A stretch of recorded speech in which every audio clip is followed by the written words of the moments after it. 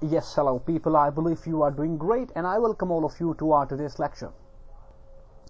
In today's session, we will talk about the developments which resulted in the creation of a war-like scenario in the European landscape. We will discuss the consequences of World War I and after that we will conclude it. So, जो आज का lecture है उसमें उसको शुरू करने से पहले कुछ चीज़ें इंपॉर्टेंट हैं जो कि मैं आप लोगों को बताना चाह रहा हूँ शुरू में। इंटरनेशनल रिलेशंस का सब्जेक्ट चाहे वो पार्ट 1 हो या पार्ट 2 हो, रिलेटेड टू CSS की बात मैं कर रहा हूँ यहाँ पे। इसको शुरू करने से पहले तो पहला थ्योरेटिकल फ्रेमवर्क तो उस पे ऊपर ग्रिप तो होना चाहिए, मस्ट है। दूसरा जो इंपॉर्टेंट जो आप लोगों ने काम करना है वो ये है कि कुछ डेवलपमेंट्स हैं, हिस्टोरिकल जो IR की इमर्जेंस है या इवोल्यूशन है, उसमें कुछ डेवलपमेंट्स है जिनके ऊपर मास्टर बंदे को होना मस्ट है या उसके ऊपर ग्रिप होना मस्ट है। अब जैसे उनमें अगर सबसे पहले बात करते हैं 1648 treaty of Westphalia, 1815 the Vienna Congress, ठीक। नेक्स्ट आगे अगर आप आ जाते हैं तो ये 1914 वर्ल्ड वॉर 1, उसके बाद ग्रेट डिप्रेशन 1927-29, फर्दर अगर चले जाते हैं 1939 वर्ल्ड वॉर 2 शुरू हो जाती है, ठीक। उसके बाद cold war and so on. तो अब आज जो हमारे पास जो डिस्कशन है उसमें हम देखेंगे कि वो कौन से हिस्टोरिकल जो डेवलपमेंट्स है जिनकी वजह से वर्ल्ड वॉर 1 जो है ना वो शुरू हुई बिटवीन यूरोपियन नेशन स्टेट्स, ठीक। तो शुरू करते हैं आज लेक्चर अपना। इंट्रोडक्शन में हमने लिखा है, the क्विस्ट for securing national interest at the expense of others has always been the hallmark of nation states. अब आप लोगों को ये पता है कि हर दुनिया में जितनी भी स्टेट्स हमारे पास हैं उनमें हर स्टेट का ये रेजेंडेटर है कि वो अपना नेशनल इंटरेस्ट को सिक्योर करे, अपने नेशनल इंटरेस्ट के लिए काम करे, सही, हमेशा अपने नेशनल इंटरेस्ट को प्रेफर करे। अब जब बात आती है नेशनल इंटरेस्ट की तो पाकिस्तान की अगर बात करें तो पाकिस्तान का नेशनल इंटरेस्ट क्या है? सबसे पहली बात तो ये कि अपनी सॉवरेनिटी को मेंटेन रखना, ठीक। दूसरा, अपनी जो टेरिटोरियल इंटेग्रिटी है उसको इंश्योर कराना। उसके बाद पाकिस्तान का जो हमारे पास कल्चर है उसको सिक्योर रखना, सही, उस कल्चर को यानी मेंटेन रखना। उसके बाद हमारे जो नॉर्म्स हैं, हमारे जो रिलीजियस जो बिलीफ्स हैं उनको मेंटेन रखना, उनको उनकी सेफ्टी के लिए काम करना, ठीक। उसके बाद हमारी जो इकोनॉमिक जो हमारे पास जो हमारे जो इंटरेस्ट हैं उनको सिक्योर करना, यो उनके लिए काम करना। ये एंड सो ऑन कुछ इंटरेस्ट हैं जिनको हम ओवरऑल मिला के हम कहेंगे, आगे भी यूज करेंगे, नेशनल इंटरेस्ट इनको हम कहते हैं, ठीक है। तो ये हमें पता है कि इंटरनेशनल रिलेशन में हर स्टेट का जो बेसिक पर्पस है उसके जो मतलब प्रेजेंस का जो बेसिक पर्पस है या उसका जो बेसिक रेजेंडेटर है हर स्टेट का, वो है to work for the procurement of national interest. तो ये एक बात हमने पॉइंट 1 में हमने किया। दूसरा जो पॉइंट हमने लिखा है, given the anarchic nature of international system, states are necessitated to struggle for ensuring their interest which initially paves the way for competition among them and later breeds a hostile environment that keeps nearer the possibility of confrontation. अब मैंने अपने previous lecture में IR में एक बात की थी कि इंटरनेशनल हमारे पास जो सिस्टम है, हमारे पास जो इंटरनेशनल सोसाइटी या हमारे पास जो इंटरनेशनल स्टेट्स हैं, इंटरनेशनल सिस्टम में जो हमारे पास नेशन स्टेट्स हैं, वो जिस इन्वायरमेंट में इंटरेक्शन करते हैं एक दूसरे के साथ, जिस इन्वायरमेंट में एक दूसरे के साथ डीलिंग्स करते हैं, वो इन्वायरमेंट होस्टाइल है, वो इन्वायरमेंट जो है ना लॉलेसनेस का शिकार है। उस इन्वायरमेंट में कोई हमारे पास हायर गवर्निंग अथॉरिटी नहीं है to have a check on the relations या interactions among are between nation states, ठीक। अब हमें यह पता है कि इंटरनेशनल रिलेशन में जो हमारे पास हाईएस्ट अथॉरिटीज हैं वो स्टेट्स हैं, स्टेट्स से ऊपर कोई अथॉरिटी हाई लेवल पे नहीं है। अब यही बात है कि अब एक और भी चीज, अब चूंकि हर स्टेट जो है ना हाई लेवल अथॉरिटी है यानी स्टेट एंड पॉइंट है, अब ये कैसे पॉसिबल है कि हर स्टेट, चूंकि हर स्टेट जो है ना वो सोवरेन भी है, हर स्टेट के पास वही पावर्स है जो दूसरे स्टेट के पास पावर्स हैं, तो इस वजह से ये पॉसिबल नहीं है कि एक स्टेट या कुछ ग्रुप ऑफ स्टेट जो है ना वो मिलकर इंश्योर करा सकें जो हमारे पास जो इंटरनेशनल एनार्की है उसको उसमें ये इंश्योर करा सकें कि वहां पे जो सिक्योरिटी एंड पीस का जो एनवायरनमेंट है वो मेंटेन रहे, सही। तो एक स्टेट दूसरे के ऊपर जो है ना वो रूल नहीं कर सकता आयार इंटरनेशनल रिलेशंस में, सही। यही वजह है वहां पे, यही वजह है और ये भी है कि वहां पे हायर अथॉरिटी नहीं होने की वजह से एक लॉलेसनेस है, जिसको थॉमस होब्स ऐसे उसको पुट करता है, स्टेट ऑफ नेचर। एक ऐसी वहां पे एक ऐसा इन्वायरमेंट है जिसमें लॉलेसनेस है, ठीक, यानी जंगल है हमारे पास, जंगल, ठीक है। उसकी वजह से अब तो एक तो हमारे पास ये समझ आ गई कि वहां पे एनार्की है, ठीक। अब इस एनार्की में स्टेट्स को या एक स्टेट को कौन इंश्योर कराए, उसको कौन एश्योर कराए कि उस स्टेट का जो नेशनल इंटरेस्ट है, जिसमें उसकी सिक्योरिटी है, जिसमें उसकी इकोनॉमिक वेलबींग है, सही, उसको मेंटेन या उसको इंप्रूव करने के लिए या उसको जो है ना वो सिक्योर करने के लिए उस स्टेट को कौन जो है ना वो श्योरिटी दे देता है कि यानी इस रिस्पेक्टिव स्टेट का जो नेशनल इंटरेस्ट है वो ब्रीच नहीं होगा, या उस स्टेट की जो इंटरनल पीस है वो ब्रीच नहीं होगा, या उस स्टेट के ऊपर कोई दूसरा स्टेट अटैक नहीं करेगा, या उस स्टेट का जो राइट है, जो उसके राइट्स हैं वो कोई और स्टेट उससे स्नेच नहीं करेगा। क्योंकि अब ये हमारे पास कुछ ऐसी चीजें हैं जिनके बारे में श्योरिटी कोई दे ही नहीं सकता। अब चूंकि वहां पे श्योरिटी देने के लिए कोई फोर्स या कोई एलिमेंट या एंटिटी हमारे पास नहीं है, जिसकी वजह से हर स्टेट के अंदर एक फेयर है, हर स्टेट के अंदर एक इंटिमिडेशन है कि अगर उसने अपने नेशनल इंटरेस्ट के लिए काम नहीं किया, अगर उसने अपने नेशनल इंटरेस्ट को इन व्यू रखा या इन व्यू नहीं रखा, या उसको हर वक्त प्रेफर नहीं दिया, तो वहां पे कोई और उससे जो ना इंश्योर नहीं कराएगा, कोई और उसका नेशनल इंटरेस्ट को सर्व करने के लिए उसकी सपोर्ट नहीं करेगा। यही वजह है कि वहां पे एक सेंस ऑफ कंपटीशन वहां पर जनरेट होता है, competition for securing relative interest या रिलेटिव गेन्स। जो नेशनल इंटरेस्ट है उसको सिक्योर करने के लिए हर स्टेट जो है ना वो स्ट्रगल करती है हर स्टेट, ठीक। अब इसी स्ट्रगल की वजह से वहां पे कंपटीशन का सेंस जनरेट होता है। हमेशा कंपटीशन का जो सेंस है वो कन्वर्ट होता है इनटू कन्फ्रंटेशन या कन्फ्लिक्ट, ठीक। नेक्स्ट हम पॉइंट की बात करते हैं। It was this competition for furthering their interests that set the stage for World War I. अब यही हमारे पास कंपटीशन एंड कन्फ्लिक्ट हमारे पास जो है, जो कंपटीशन का जो एनवायरनमेंट जनरेट हुआ था, यही वजह बना, यही मतलब बहुत सारी वजूहात में एक वजह बना जिसकी वजह से वर्ल्ड वॉर I जो है ना वो शुरू हुई। अब आज बात करते हैं डेवलपमेंट की, बात करते हैं हिस्टोरिकल या इसको कहते हैं बैकग्राउंड की बात करते हैं। Formation of clandestine security agreements और alliances making played a critical role in tarnishing the balance of power created by the Congress of Vienna in 1815 after Napoleonic Wars. अब शुरू में इस डिस्कशन की शुरू में हमने बात की थी Congress of Vienna. Congress of Vienna को ऐसे सिंपली पुट करते हैं कि एक ऐसा कॉन्फ्रेंस था यूरोपियन उस दौर के नेशन स्टेट्स का जो ग्रेट पास थी, उनका एक ऐसा कॉन्फ्रेंस या मीटिंग थी जिसमें उन स्टेट्स ने यह डिसाइड किया या उन स्टेट ने ये रूल्स सेट किए कि आज के बाद कोई स्टेट जो है ना वो एग्रेसिव बिहेव नहीं करेगा। क्योंकि 1814 ये वो टाइम पीरियड है इंटरनेशनल रिलेशंस में जब यूरोपियन जो मेजर पास थी उन्होंने फ्रांस के जो नेपोलियन बोनापार्ट, उसको शिकस्त दिया था in the battle of Waterloo 1814, ठीक। अब 1815 में स्टेट्स जो यूरोपियन हमारे पास स्टेट्स हैं उन्होंने ये डिसीजन लिया कि आज के बाद हमने इंटरनेशनल पीस एंड सिक्योरिटी को मेंटेन रखने के लिए हर स्टेट का अपना रोल प्ले करना है, ठीक। जो हमारे पास उस दौर में जो यूरोपियन कम्युनिटी है उसमें यह प्लेस लिया गया कि कोई स्टेट जो ना एग्रेसिव अगर बिहेव करे तो उसके अगेंस्ट सबने मिल के रिटेलिएट करना है, सबने मिल के उसको टैकल करना है। एक ऐसा फ्रेमवर्क बनाया जिसको आज भी हम बैलेंस ऑफ पावर कहते हैं। बैलेंस ऑफ पावर का मतलब यह है कि जो उस दौर में जो हमारे पास इंटरनेशनल रिलेशंस में, चूंकि इंटरनेशनल रिलेशंस का जो डेवलपमेंट है या उसकी बर्थ है वो यूरोप में उसकी बर्थ हुई, तो इस वजह से हम बेसिकली बात यूरोपियन कंट्रीज की बात करते हैं। तो यूरोपियन नेशन ने यह डिसीजन लिया कि हमने एक ऐसा एनवायरनमेंट बनाना है जिसमें इक्वल डिस्ट्रीब्यूशन ऑफ पावर हो, या स्टेट्स के बीच में जो पावर इक्वेशन है उसको डिस्टर्ब कोई ना करे। अगर कोई डिस्टर्ब करने की कोशिश करे तो हमने मिलकर उसको रिटेलिएट करना है, उसको उस पर चेक रखना है। तो उस सिस्टम को हमने कहा बैलेंस ऑफ पावर, ठीक। आगे बात करते हैं जो अलायंसेस की हमने बात की थी। अब 1815 में यह डिसीजन या उन्होंने प्लेज किया कि आज के बाद कोई सेक्रेट अलायंसेस नहीं बनाएगा, सही, सेक्रेट जो ना डिफेंस एग्रीमेंट्स या ट्रीटी साइन नहीं करेगा। अब यहाँ पे डिसीजन उन्होंने प्रॉमिस किया। अब होता क्या है, 1893 में जो है ना वो Germany, Austria, Hungary and Italy जो ना मिलकर एक अलायंस बनाते हैं जिसको आज भी हम कहते हैं द ट्रिपल अलायंस, ठीक। इसी तरह हमारे पास 1883 में फ्रांस एंड रशिया जो है ना वो डुअल अलायंस बनाते हैं। फर्दर 1904 में फ्रांस एंड ब्रिटेन जो है ना वो एग्रीमेंट कॉर्डेल बनाते हैं, सही, एक अलायंस बनाते हैं। फिर उसके बाद 1907 में ब्रिटेन, फ्रांस एंड रशिया मिलके द ट्रिपल एग्रीमेंट बनाते हैं, ठीक। यानी अब आप लोग देख रहे हैं ये जो अलायंसेस बन रहे हैं या जो एग्रीमेंट्स हैं, ये जो है ना वो जो डिसीजन इन्होंने लिया था या जो प्रॉमिस किया था उसको ब्रेक किया इन्होंने। ब्रेक करने के बाद ये अलायंसेस बनाए हुए हैं, सही। आगे चलते हैं। अब यही जो अलायंसेस हैं ये जो है ना आगे जाके यानी स्टेट सेंटर सेट करेंगे या एरिना सेट करेंगे for world war I। Further in addition, the imperial ambitions of European nation states added fuel to the deep-seated rivalry.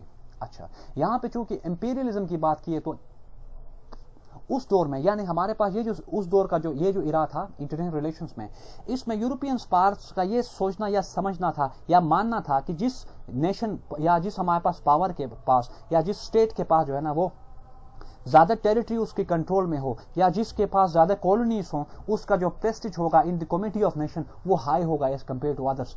इसी वजह से इसी दौड़ में स्टेट्स जो ना हर यूरोपियन जो पावर थी उस दौर में, उसकी यही कोशिश थी कि वो मैक्सिमम लैंड टेरिटरी को या मैक्सिमम लैंड या टेरिटरी को कॉलोनाइज करे, मैक्सिमम एरिया को अपने कंट्रोल में लेके आए, ताकि उसका प्रेस्टीज जो है ना बाकियों से ज्यादा बड़ा हो, उसका जो है ना वो रिस्पेक्ट, उसकी जो रिस्पेक्ट है वो ज्यादा हो। सही, अब आगे चलते हैं। जर्मनी एंड फ्रांस के बीच में राइवलरी जो है ना वो डीप सीटेड थी या ओल्ड राइवलरी है।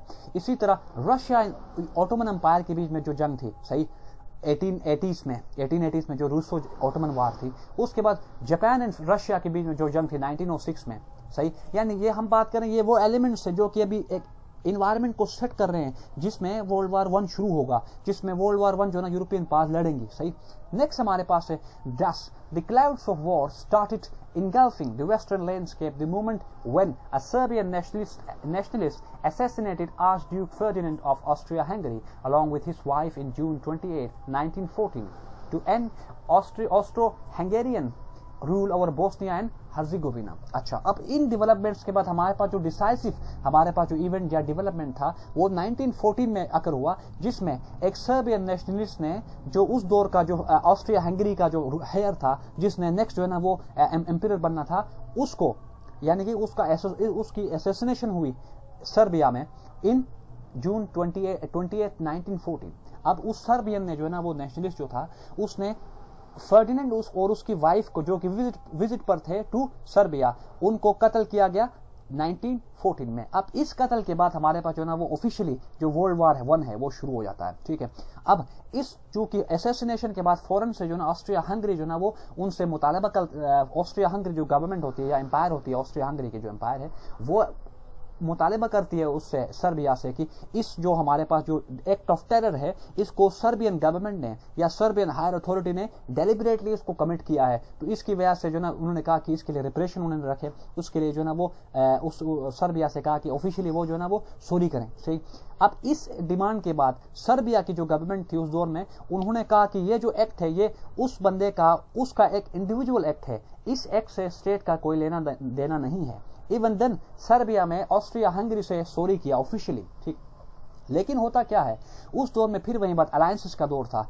जर्मनी जो है उसने सिक्योरिटी जो है ना वो अम्ब्रेला प्रोवाइड किया हुआ था ऑस्ट्रिया हंगरी को। अब इसका क्या मतलब, इसका मतलब यह है कि जर्मनी ने ऑस्ट्रिया हंगरी को एश्योर कराया था कि अगर ऑस्ट्रिया हंगरी अटैक करता है सर्बिया को, तो उस केस में जर्मनी जो है ना वो सपोर्ट करेगा ऑस्ट्रिया हंगरी को। सही, उस दौर में जो जर्मनी का कैसर 2 था उसने अश्योर कराया ऑस्ट्रिया हंगरी को कि वो अगर अटैक करता है, ऑस्ट्रिया हंगेरियन एम्पायर अटैक अगर करे सर्बिया पे, तो जर्मनी जो है ना वो सपोर्ट करेगा ऑस्ट्रिया हंगरी को। सही, इस पॉइंट को हमने ऐसे लिखा है, कैसर 2 of Germany assured Austria Hungary of जर्मनी's full support and asked the Austria-Hungarian Empire to attack Serbia regardless of the fact that Serbia had accepted the demands। अब हमने ऊपर बात की, सर्बिया ने ऑस्ट्रिया हंगरी के जो डिमांड्स थे उसको एक्सेप्ट किए। इवन देन जो जर्मनी का जो कैसर 2 था उसके कहने पे ऑस्ट्रिया हंगरी अटैक करेगा अब सर्बिया पे। अब नेक्स्ट हम बात करते हैं, अब यहाँ पे हमने ये बात हमने की कि जर्मनी ने सिक्योरिटी अम्ब्रेला प्रोवाइड किया ऑस्ट्रिया हंगरी को। आगे हम बात करेंगे उस दौर में रशिया एंड सर्बिया के बीच में जो रिलेशंस थे वो स्ट्रेटेजिक नेचर के थे। सही, उसके बीच में उनके बीच में डिफेंस ट्रीटी भी थी। अब जब जर्मनी ने ये डिसीजन लिया या जर्मनी ने जब ये एडवाइस दिया ऑस्ट्रिया हंगरी को, तो इसके बाद ऑस्ट्रिया हंगरी ने अपनी मिलिट्री को मोबिलाइज किया। सही, एज अ रिजल्ट रशिया ने जो है ना वो अपने स्लेव, जो उनकी जो इथनिसिटी है, स्लेव जो है उनके जो ब्रदर्स थे, ब्रिथन जो उसके हैं स्लेव्स थे जो सर्बिया में, उनकी सपोर्ट के लिए रशिया ने जो है ना वो डिसाइड लिया कि वो अपनी मिलिट्री जो है ना वो मोबिलाइज करेंगे टू फाइट अगेंस्ट जर्मन्स। ठीक, अब इस पॉइंट को हमने यहाँ पे ऐसे लिखा है, with Russia entering into war against Germany the great Britain France followed suit to settle there previous ranker या स्कोर्स। हमने ऊपर बात की 1907 में जो हमारे पास ट्रिपल एग्रीमेंट होता है between Russia, France and British. अब चूंकि हमने देखा कि यहाँ पे इस जंग में रशिया भी इंटर हुआ है। सही, अब रशिया को बैक करने के लिए, रशिया को सपोर्ट करने के लिए इसके जो ट्रीटी अलाइज हैं जो कि हमारे पास कौन से हैं, फ्रांस एंड ब्रिटेन, ये भी इंटर हो जाते हैं वॉर में। तो आप लोग देख रहे हैं कैसे सीरीज में एक कंट्री जो ना वो वॉर में इंटर हो रही है। आगे 10 आखिरी पॉइंट, बल्कि second last point, all rivalry between Russia and the Ottoman empire drags the Ottoman empire into war against Russia. अब 1883 में या 1880s में जो रूसो ऑटोमन वॉर होती है उसका बदला लेने के लिए जो ऑटोमन एम्पायर है वो भी इस वॉर में इंटर होती है to fight against Russia and in support of या टू सपोर्ट हमारे पास जो जर्मनी है और ऑस्ट्रिया हंगरी है उसको सपोर्ट करने के लिए ऑटोमन एम्पायर भी वर्ल्ड वॉर 1 में इंटर हो जाता है। आगे लास्ट पॉइंट, दस starting a global war with grave consequences among European powers. तो ऐसे वॉर जो है ना शुरू हो जाती है। अब इस वॉर में हमारे पास जो टू ब्लॉक्स हैं, ये यानी कि वर्ल्ड वॉर 1 में हमारे पास जो टू वेरिंग पार्टीज हैं या जो हमारे पास टू अलायंसेस हैं या टू ब्लॉक्स हैं, ऑपोजिट ब्लॉक्स, उनमें एक हमारे पास सेंट्रल पावर्स हैं जिनमें जर्मनी है, ऑस्ट्रिया हंगरी है, बुल्गारिया है एंड ऑटोमन एम्पायर है। सही, ऑटोमन एम्पायर है। दूसरा हमारे पास जो ब्लॉक इस वॉर में है वो है एलाइड पावर्स उनको कहते हैं, जिसमें ग्रेट ब्रिटेन है, फ्रांस है, इटली है, रशिया है, जापान, रोमानिया एंड यूएस इसमें लास्ट में आ जाता है वॉर में। अब हम बात करते हैं वो कौन से रीजन है, कॉसेशंस ऑफ वॉर की बात करते हैं। सबसे पहला जो हमारा पॉइंट है वो है सीक्रेट एंड म्यूचुअल अलायंसेस। ऊपर हमने बात की जो अलायंसेस बनाए थे इन्होंने, इन्हीं की वजह से उनके बीच में जो सेंस ऑफ राइवलरी थी वो उसकी इंटेंसिटी जो ना वो इंक्रीज कर गई, जिसकी वजह से वर्ल्ड वॉर 1। नेक्स्ट हमारे पास मिलिटरिज्म की बात, चूंकि हमने पहले ही बात की है कि एनार्की है इंटरनेशनल सिस्टम में, इंटरनेशनल स्ट्रक्चर में एनार्की है, उस एनार्की को इन व्यू रख के स्टेट्स, हर स्टेट जो है ना अपनी मिलिट्री को मॉडर्नाइज करती है। और इससे एक और भी बात है, उस दौर में तो चूंकि इंपीरियलिज्म का दौर था तो स्टेट्स का यह मानना था कि जिसके पास स्ट्रॉन्ग मिलिट्री ना हो वो इंपीरियलिज्म को फॉलो, जो हमारे पास इंपीरियल एम्बिशंस को फॉलो कोई स्टेट तब तक नहीं कर सकता जब उसकी मिलिट्री जो ना वो मॉडर्न ना हो। सही, तो इसी वजह से जो यूरोपियन हमारे पास जो नेशन स्टेट्स थी उन्होंने अपनी मिलिट्री को वेल इक्विप किया, उनको यानी इक्विप किया with state of the art weaponry से। सही, नेक्स्ट हमारे पास जो पॉइंट है एक्सपेंशनिज्म या इंपीरियलिज्म। आप लोगों को पता है ब्रिटिश ने तकरीबन दुनिया को ऑलमोस्ट हर जगह जो है अपनी कॉलोनीज बनाई। इसी तरह फ्रांस ने, जर्मनी ने इसी कोशिश की वजह से वर्ल्ड वॉर 1 शुरू किया। इसी तरह फ्रांस क्या नाम उसका, रशिया। यस, तो इंपीरियलिज्म हमारे पास एक ऐसा फैक्टर है बहुत सारे फैक्टर्स में जिसकी वजह से वर्ल्ड वॉर 1 शुरू हुई। नेक्स्ट आगे चलते हैं, नेशनलिज्म। अब हमने ऑलरेडी देखा कि जो सर्बियन नेशनलिस्ट था उसने असैसिनेट किया archduke Ferdinand of Austria Hungary. अब ये एथनिक नेशनलिज्म या इसको क्या कहते हैं या डिस्ट्रक्टिव नेशनलिज्म एक फोर्स थी जिसकी वजह से वर्ल्ड वॉर 1 शुरू हुई। आखिरी जो पॉइंट हमारे पास जो कॉज है वो है असैसिनेशन ऑफ आर्चड्यूक फर्डिनेंड। तो ये हमारे पास कुछ कॉजेस थे या फैक्टर्स थे जिनकी वजह से वर्ल्ड वॉर 1 जो है ना वो शुरू हो जाती है। अब हम बात करते हैं कंसिक्वेंसेस। अब हम बात करते हैं कि वर्ल्ड वॉर 1 के बाद जो है ना क्या सिनेरियो डेवलप हुआ, इसके इम्पैक्ट क्या हुए। सबसे पहला, Russia signs armistice owing to the huge toll in terms of humans and economy। इस जंग की वजह से रशिया की इकोनॉमी कोलैप्स हो जाती है। रशिया में जो डेथ टोल है वो हाइक कर जाती है। ठीक, एज रिजल्ट रशिया 1917 में आर्मिस्टाइज साइन करता है। आर्मिस्टाइज मींस एक ऐसा ऑफिशियल डॉक्यूमेंट साइन करना जिसमें यह मेंशन करना कि हमने जंग अब नहीं लड़ना। ठीक, अब एज रिजल्ट क्या होता है, रशिया में जो ना रिवोल्यूशन आ, जिसको हम कहते हैं बोल्शेविक रिवोल्यूशन। ठीक, होता यह है कि उस रिवोल्यूशन में जो रेड आर्मी है जिसको स्पेयर हेड करता है, जो लीड करने वाला जो फिगर है उसका नाम है जोसेफ स्टालिन। सही, और दूसरी साइड ये जो हमारे पास रेड आर्मी है ये लड़ती है अगेंस्ट व्हाइट आर्मी। अब व्हाइट आर्मी उस दौर में जो रशियन इंपीरियर था, जो जार था या उसको TSAR कहते हैं या CZAR उसको कहते हैं, जो रशियन इंपीरियर था उसके अगेंस्ट रेड आर्मी जो है ना वो लड़ती है। सही, अब एज रिजल्ट जो हमारे पास रेड आर्मी है वो रशियन इंपीरियर और उसकी वाइफ को कत्ल करते हैं। और वहां पे जो फर्स्ट टाइम जो मार्क्स की जो कम्युनिज्म के बारे में जो आइडियोलॉजी है उसको बेस बना के रशिया में कम्युनिस्ट जो है ना वो फर्स्ट दुनिया में पहली कम्युनिस्ट स्टेट जो नेशन स्टेट है वो रशिया बनती है। ठीक, अच्छा, उसके बाद नेक्स्ट हमारे पास जो दूसरा पॉइंट है collapse of Ottoman empire in 1922। Ottoman empire जो कि 1534 में, आई थिंक सो, यस, अब ये डेट इसको कंफर्म आप लोग कीजिएगा। 1534 में रशिया जो ऑटोमन एम्पायर है उसका बनना या ये इस्टेब्लिश हुआ एम्पायर। ठीक, वर्ल्ड वॉर 1 की वजह से 1922 में इसका ब्रेकडाउन हो जाता है। सही, जिसके बाद हमारे पास Egypt, Jordan, Iraq, Palestine etcetera जो स्टेट्स बनी, बाल्कन स्टेट्स हैं, ये 1922 में जो ना वो ये बनती हैं आउट ऑफ ऑटोमन एम्पायर। ठीक, यहाँ पे हमारे पास जो मैप शो आप लोग देख रहे हैं इसको हमने इसमें डिवाइड किया गया टेरिटरी A एंड B। अब ये टेरिटरी A वो रीजन हमारे पास है जो कि इस वार के बाद ये जो टेरिटरी है ये ब्रिटिश के अंदर चला गया। सही, ये जो जिस एग्रीमेंट के अंदर ये जो टेरिटरी है ऑटोमन एम्पायर की ये ब्रिटिश के अंदर चला गया, उस एग्रीमेंट को हम कहते हैं साइकिस उसको कहते हैं साइकिस पाइकेट एग्रीमेंट। ठीक, अब इस एग्रीमेंट ने जो है ना वो ब्रिटिश को अलाउ किया कि वो जॉर्डन, इराक, हैफा, पैलेस्टाइन और हमारे पास जो बाकी इस रीजन में जो इस बेल्ट में जो इराक वगैरह जो कंट्रीज हैं या जो हमारे पास टेरिटरी बनी थी यूरोपियन एम्पायर जो ऑटोमन एम्पायर के ब्रेकडाउन होने की वजह से उसको कंट्रोल किया ब्रिटिश ने। ठीक, नेक्स्ट आगे बात करते हैं जोनिस्ट मूवमेंट या जियोनिस्ट मूवमेंट। ये एक ऐसी मूवमेंट है जो कि जूस जो ना काफी अरसे से करते आ रहे थे, चलाते आ रहे थे। अब पैलेस्टाइन की बात यहां पे हम कर रहे हैं। यस, अब ये इस मोमेंट के अकॉर्डिंग या एक ऐसे बात करते हैं पैलेस्टाइन के बारे में जो है ना वो 3 जो हमारे पास जो बेसिक अब्राहमिक रिलीजन्स हैं, इस्लाम, क्रिश्चियनिटी एंड जूस या उसको कहते हैं जुडाइज्म। सही। अब इन तीनों का मानना है कि जो हमारे पास पैलेस्टाइन की जो टेरिटरी है, इनके ऊपर हर रिलीजन के जो फॉलोअर्स, इनका मानना है कि पैलेस्टाइन के ऊपर रूल करना या पैलेस्टाइन की जो टेरिटरी है उसको कंट्रोल करना उनका राइट है। सही। यानी ये टेरिटरी सबके लिए जो ना वो काबिल रिवर्ड है। सही। हर कोई चाहता है, हर यानी कि मुसलमान हो या यहूदी हो या क्रिश्चियन हो, वो चाहते हैं कि इनका कंट्रोल वहां पे हो। अब जियोनिज्म एक ऐसी मूवमेंट है जिसके अकॉर्डिंग या जिसका जो बेसिक मोटो है वो ये है कि यहूदी जो है ना वो चाहते हैं कि पैलेस्टाइन उसको पैलेस्टाइन को प्रोमिस होमलैंड मानते हैं या प्रोमिस लैंड कहते हैं। अब वो चाहते हैं कि उनको वो लैंड मिले।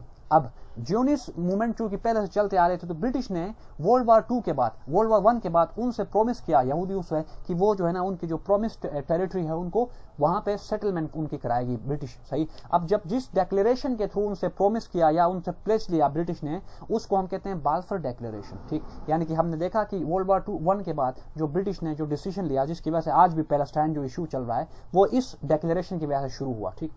आगे हम बात करें ट्रीटी ऑफ वर्साइल्स। अब ट्रीटी ऑफ वर्साइल्स ये वो ट्रीटी है जिसने वर्ल्ड वार वन को जो है ना वो ऑफिशियली खत्म कराया। इस ट्रीटी में जो है ना वो जो वॉर गिल्ड है या इसके लिए जो रिस्पॉन्सिबल जिस स्टेट को ठहराया गया वो जर्मनी है। सही। जो विक्टर्स थे, जिसमें हमारे पास रशिया है, हमारे पास फ्रांस है, जर्मनी है, इन्होंने जर्मनी से कहा कि इस वॉर के लिए जितना भी मतलब रिपरेशन है, वॉर रिपरेशन, वो जर्मन पे करेंगे। सही। नेक्स्ट हमारे पास इंस्टीट्यूशनलाइजेशन होती है इंटरनेशनल रिलेशंस की। कांग्रेस ऑफ वियना के बाद हमारे पास जो स्ट्रक्चर बना पीस एंड सिक्योरिटी को मेंटेन रखने के लिए, उसको हमने कहा balance of power. World war one के बाद बैलेंस ऑफ पावर की जो है ना वो डेथ हो जाती है, उसकी डिमाइस हो जाती है या वो इरोड हो जाता है।